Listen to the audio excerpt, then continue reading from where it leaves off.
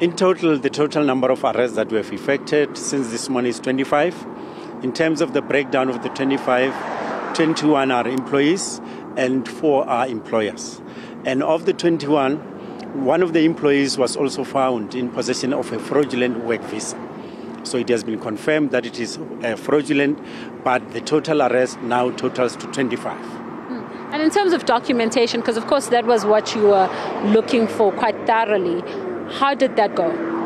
Now, in terms of documentations, normally when we move in, we check the kind of documentations that all the employees have. Obviously, for citizens or for South Africans or for permanent residence holders, you will then find them in possession of an ID. Then when we go to foreigners, they have to be in possession of a passport together with a valid work permit. So those that we have arrested are within this space. The first thing is that they are illegal. We're going to charge them in terms of them being illegal in the country. The second thing, even though they were found to be illegal, they were working. So there are 2 contraventions in line with the Immigration Act that they are going to be faced with. One being illegally in the country, being in the country without documentation.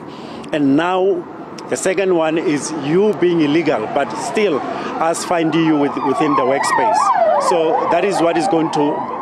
That is what our officials are currently processing them. But the employer, it's also them ensuring that these people are given space to work, which is against the laws of this country, especially the Immigration Act. We did not get any documentation from all 7 companies, and we have issued them with notices to say they must provide us with that documentation within 30 days. Failing, we shall have to then prosecute them.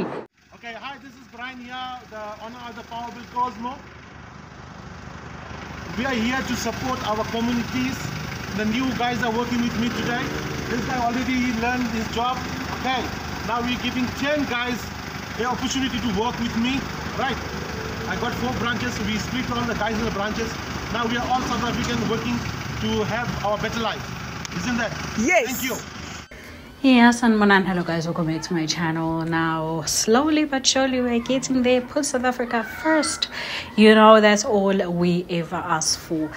Do not hire people because of cheap labor, but hire people because they deserve to be hired. If they are legal, let them work. But if they are not, and you have unemployed South Africans that you can hire, but you choose to opt for cheap labor, you should be held accountable. There is no way that we're one of the richest countries in Africa, but we also have the highest unemployment rate. It just doesn't make sense. It's either we're rich or poor. It's either we're struggling or we're not. We cannot have the highest GDP in the continent but still have this high unemployment rate. It just does not add up. It does not make sense. The border control, Home Affairs is just, when it comes to border control, honestly speaking, very useless. So we have no control over that. It's not like citizens have any control over that, but these employers that employ undocumented people with no visa, no permits, no whatever, they should be held accountable. And it's actually good that this is documented. Shout out to Newsroom for always, otherwise unless cold drinking, valamplomo, you know how it works. So it's good because it's actually documented as well.